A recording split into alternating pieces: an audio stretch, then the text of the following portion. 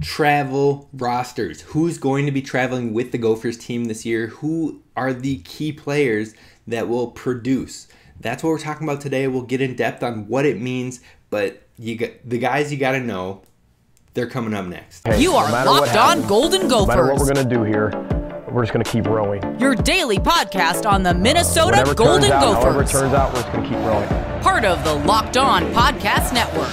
Your team every day. We're just going to keep rowing, and keep rowing.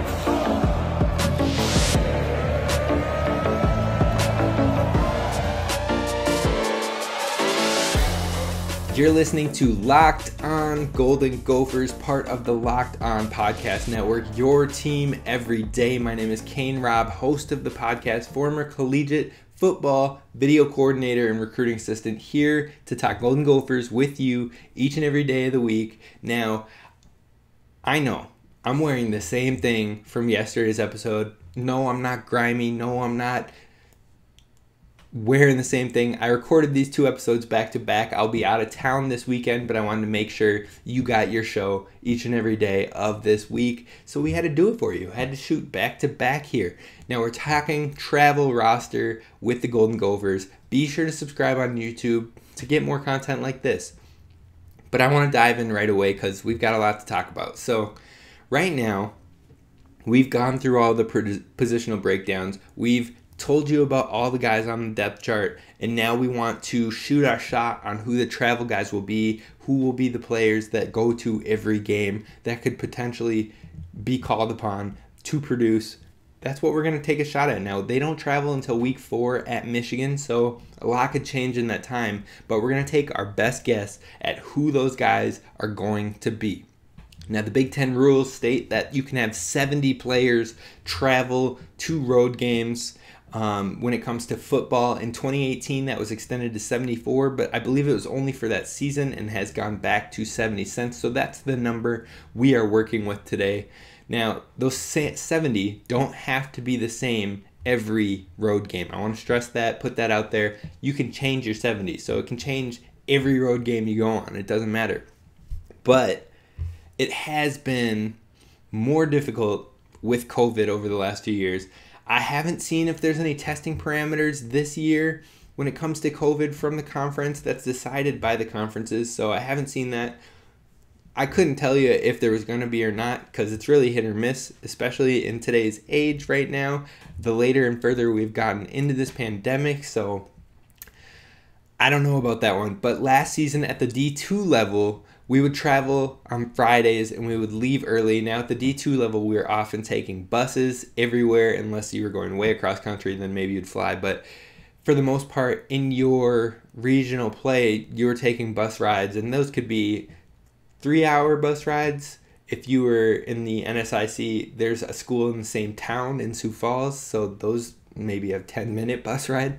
But overall, you could see a 12-hour bus ride, an 8-hour bus ride. So it was a lot of travel on buses, folks. Now, the travel rosters for us weren't listed until Thursday.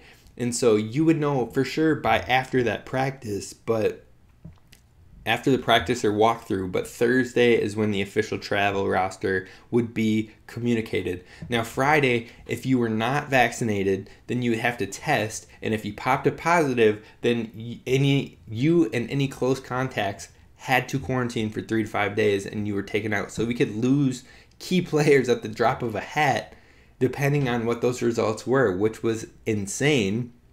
But that's also why we would deem a couple players that had been working all week to at least be on call by their phones, ready to go in the morning on that Friday morning in case a positive was popped. So that's kind of how that works last year. I don't know if it's the exact same for D1. I don't know what that situation was last year, but hopefully the testing parameters and procedures are a bit more concise and honed in on now that we've gone through 2 seasons already of this.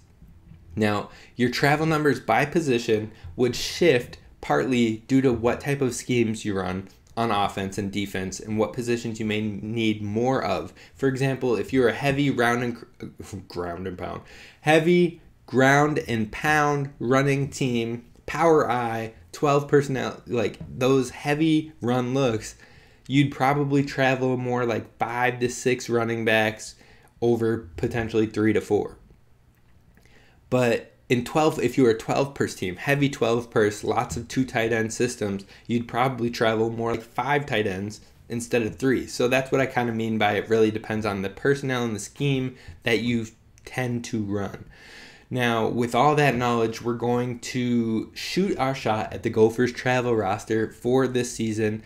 With 70 spots, we're going to attribute 4 of those to special teams. We'll say 2 kickers, 1 punter, and a long snapper. So that leaves us with 66 slots to fill. Now, since Coach Rossi has consistently preached that depth and rotation are the key for his defense, we'll split that into 30 for offense and 36 for defense, and we'll lead with the offense coming up next.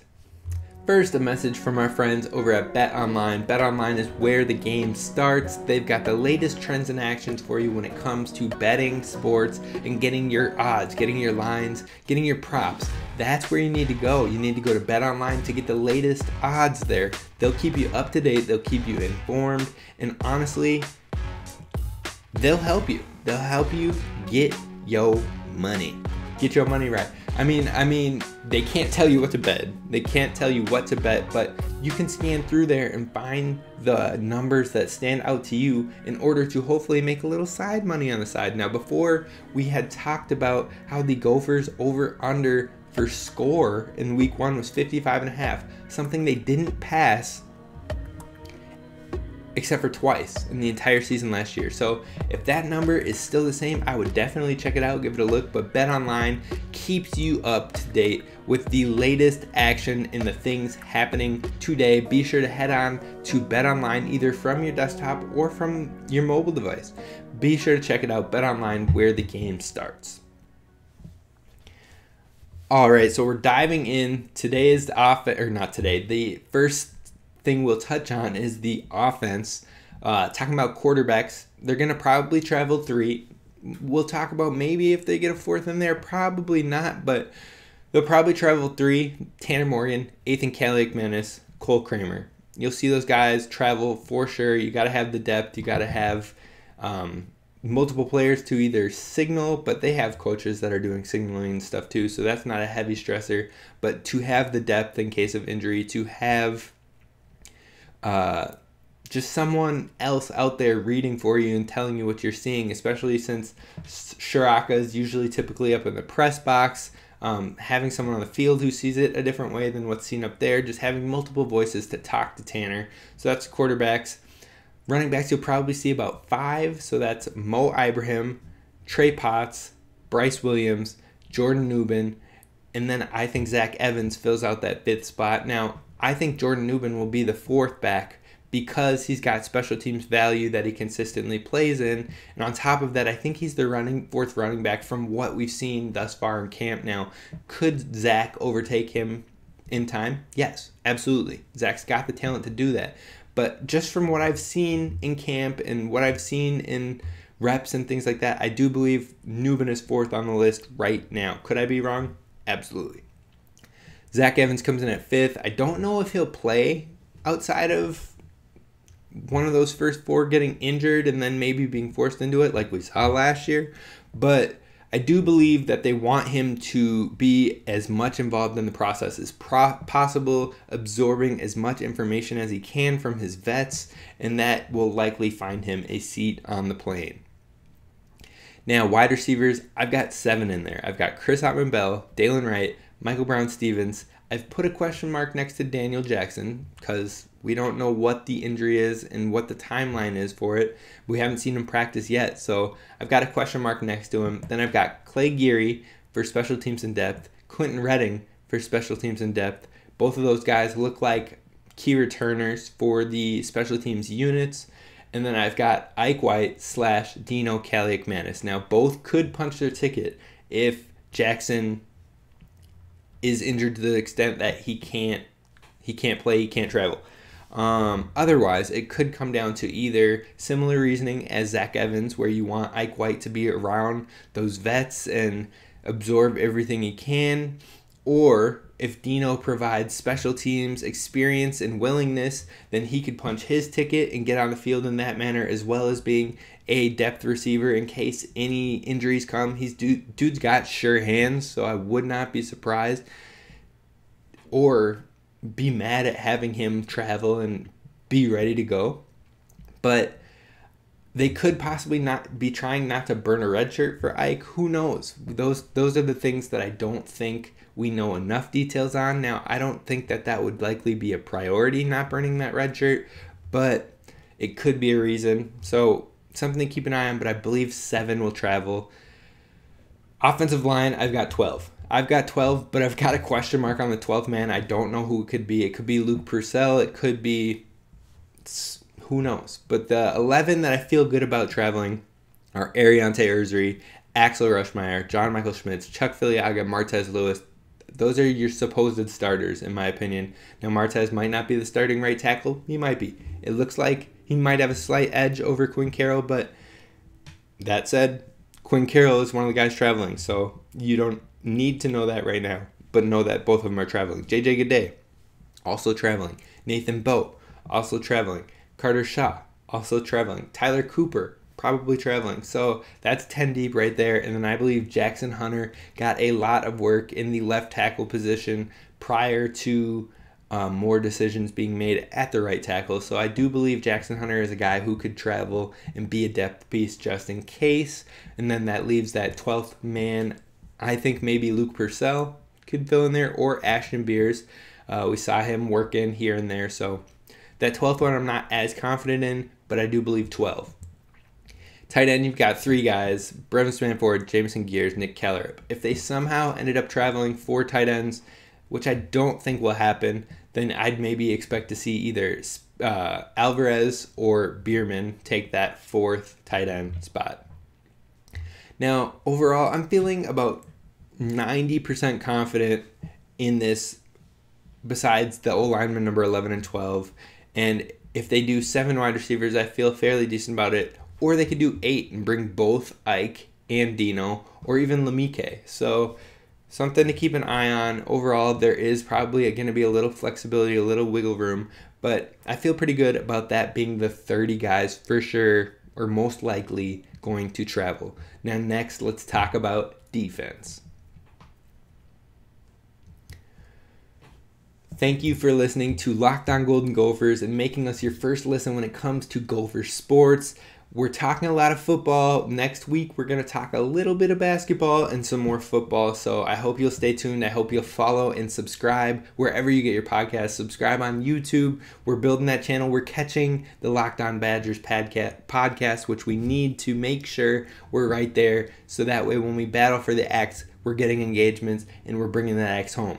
So overall defense, let's talk about the travel roster. I think this one could be a little bit more of a toss-up, but there's more openings, so maybe you don't worry as much about it. Now on the defensive line, I think we have 11 strong that travel easily, potentially 12. I put 12 for the defensive line. I've got Trill Carter, Kyler Baugh, Jalen Logan Redding, Thomas Rush, Gage Keys, Devin Eastern, Austin Booker, Darnell Jeffries, Lorenza Surgers, Danny Strigow, Ja Joyner. Those 11, I would put my name on it that those 11 will be traveling to the road games. I'd put my name on it. I believe those 11, barring injury, will be out there, and they'll probably all see somewhat of production this season. Now at the 12th person, I've got Logan Richter listed, but right now he is dealing with injury. I'm hoping it isn't anything too serious, so he'll likely travel. But if he doesn't, I've put Jacob Schuster here while Logan Richter is hurt. At the linebacker position, I've got 8 guys: Mariano Sori-Marin, Braylon Oliver, Donald Willis, Josh Ani, Derek LeCaptain, Lucas Finnessy, Cody Lindenberg. Those 7, yes, I expect all of them to travel. I expect all of them to play in a capacity. Those 7 will travel, will be key guys. 8th person, I'm not sure. You could put somebody like Maverick Baranowski for a similar reason to what we said about Zach Evans, or you could put someone like Devin Williams, who could find himself into a very valuable special teams role and contributing on the end. Could be something like that. I'm not exactly sure. If I had to take a shot right now, I would say Devin Williams is that 8th person. Defensive backs, I've got 12. I've got Justin Wally, T-Time, Ryan Stapp, Michael Dixon, Beanie Bishop, Jordan Howden, Tyler Nubin, Coleman Bryson, Darius Green, Tariq Watson, Jalen Glaze, and Miles Fleming. Now, I feel pretty good about that. I feel pretty consistent about that. Miles Fleming is probably someone that's more special teams and depth just to have. The rest of those guys could see themselves in some production on that DB side of the field. So overall, I feel pretty good about those. Most of those probably will, if not all, will travel. That leaves 4 spots up to grabs. I just named 32 players on the defense. 4 spots up to grabs. That could be anything from young guys that have flashed and showing that same thing as what we saw with Zach Evans, where you want him to really be involved in the entire process and learning from the vets and soaking up like a sponge and being involved in the everyday, day-to-day life. You could see that from maybe Anthony Smith, Hayden Schwartz, Cade McConnell, see those guys start to fill that, Luther McCoy. Or it could be Scout Team Player of the Week, your best Scout Team players they come with because they earned that plane ticket. It could be Jacob Newth, who you have as another signal caller, another guy that's in there to absorb information, but also be another set of eyes for the quarterback. You could not fill it some weeks. There's so many different opportunities, so there's a lot of flexibility and wiggle room still. I do believe that that's what this travel roster looks like overall, and I think it's in a good spot. I think a lot of those players that travel will at least see some reps in some form or capacity, getting experience to our guys across the board. The Gophers are going to be deep. It's going to be a good season, and I am excited for it to start in less than 15 days. I hope you're excited too. That's going to do it for us on today's episode of the Locked On Golden Gophers. Next week, we're going to dive into interesting combos, fun combos. We're going to talk about the future at quarterback for the Gophers. We're going to talk about, can Tyler Nubin and Chris Bell put up numbers like the 2019 receivers that we saw? We're going to talk about that and more starting next week. I can't wait for you to tune in. That's going to do it for us on today's episode. Have a good one. I'll see you next week.